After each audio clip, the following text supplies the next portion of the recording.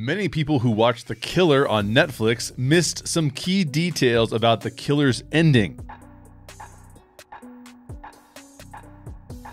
In this video, I'll show you why the ending of David Fincher's The Killer is even better than you may have thought. I'll explain and spoil the real meaning of The Killer's ending in about 10 seconds. My name is Sherer, and as a screenwriter and director, I love a well-crafted film ending. And in my opinion, David Fincher has given us the best movie ending of 2023. Here's the major spoiler.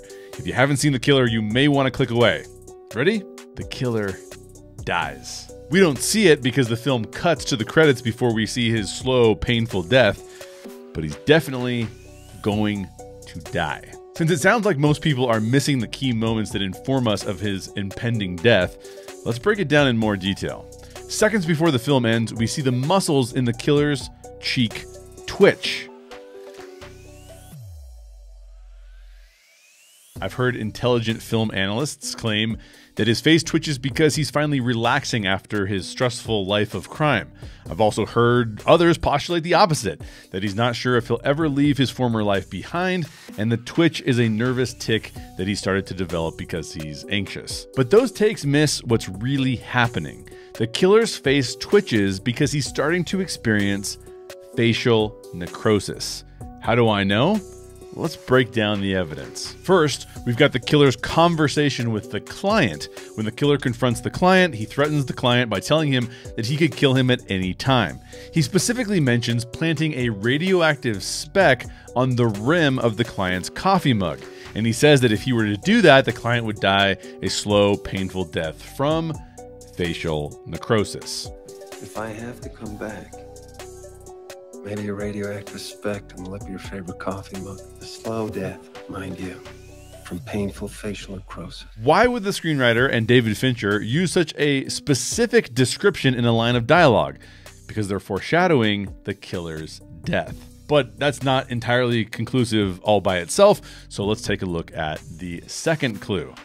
After the killer leaves the client, the film takes us to the epilogue in the Dominican Republic. The first shot we see in the epilogue is a shot of what? A coffee mug. That coffee mug doesn't have a radioactive speck on it, but it's there to remind us of the threat the killer made to the client. It's meant to trigger our memory of the killer threatening to plant a radioactive speck on the client's coffee mug. But the killer never drinks from that mug.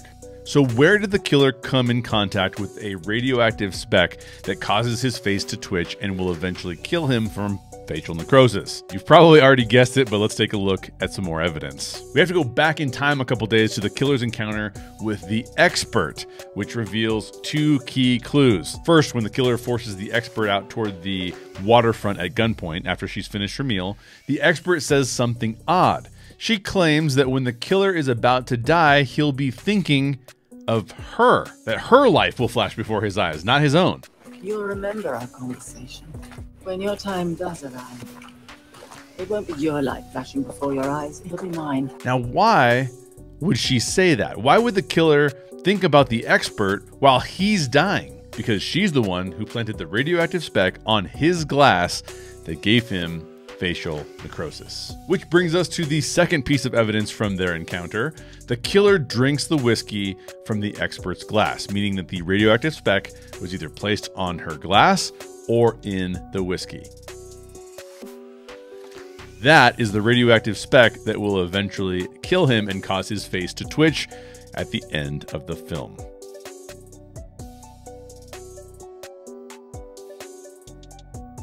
The screenwriter and David Fincher call her the expert for a reason. Like the killer, she has hundreds of ways to assassinate her targets. What's one of those ways? Having them share a drink with her from her deadly bottle of whiskey. And when she invites the killer to share a drink with her, he does. When he drinks from the glass, her reaction is subtle, but there's a fleeting expression of what we later come to realize is true.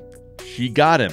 She knows that despite the fact that she's about to die, the killer will die too. And it will be a slow, painful death from facial necrosis. I love how subtle this film's ending is. And the ending of The Killer proves to be a critical piece in regards to understanding the story. When we know the killer dies at the hands of the expert, it changes the premise of the film. The ending isn't one where the main character rides off into the sunset having learned the error of his ways.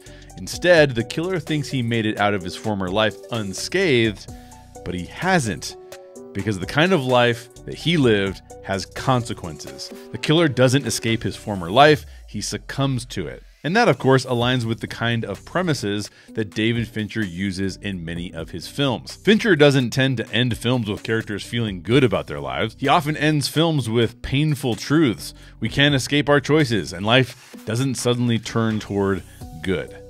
Our worldview, values, and behaviors have consequences. I love the ending of The Killer because it solidifies the film's premise. Nihilism destroys itself and those who adhere to it.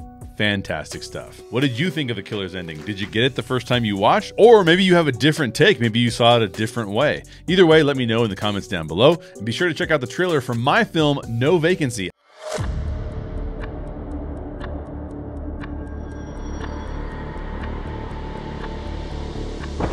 Co-wrote and directed it, and it'll be coming out in 2024.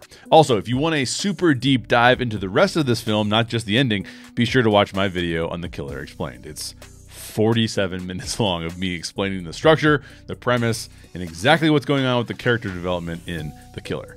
Thanks for watching, and I will see you on the next show.